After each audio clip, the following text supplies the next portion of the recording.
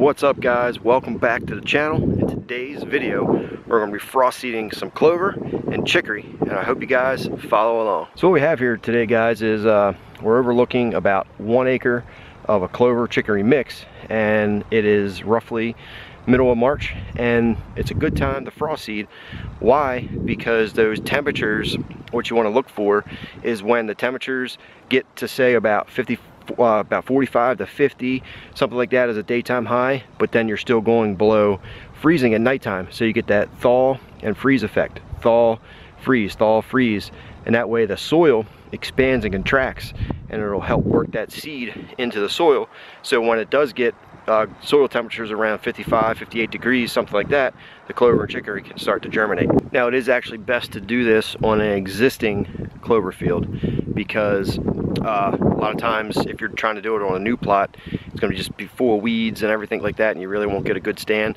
And then in the spring, when everything starts to warm up, those weeds will just outtake the clover and you really won't get a good germination. So it's best to do frost seeding on an existing plot. This is a 1-year-old plot, almost a 1-year-old plot, about 10 months old. So we're going to go ahead and frost seed this, and I'll show you guys how to do it.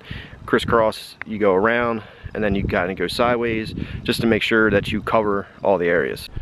Also, frost seeding, you can roughly do about half the recommended rate of a new plot. So just say if it calls for about 10 pounds per acre on a new plot for clover, we can do 5 pounds, something like that. But I think we actually have about 5 pounds of clover and then 5 pounds of, or 3 pounds of chicory. We're gonna mix all together.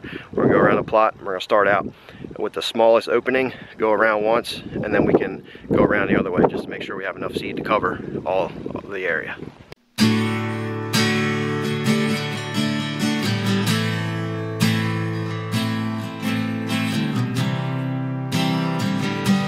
Go guys.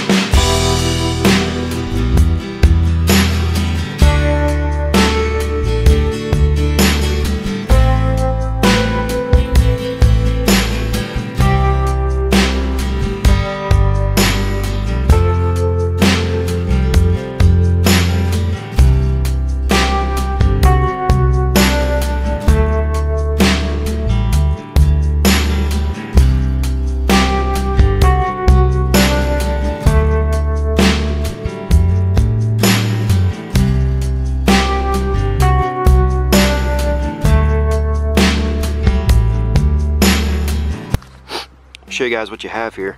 You can see it's pretty much thawed right now, when this morning this was rock solid. So it's a perfect time. You can see a little clover seed there, and here chicory seed.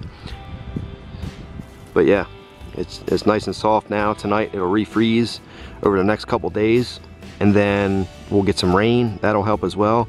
Then it'll freeze. This will happen for over the next few weeks, several weeks actually, and then you know, things will start germinating. Alright guys, it's clover field frost seeded with chicory and clover. Awesome thing to do for you guys if you guys have never done it.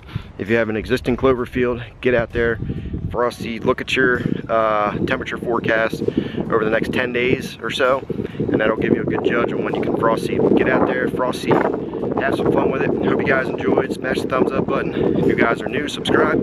Leave a comment down below if you guys have any questions. Until next time guys, I'll see you.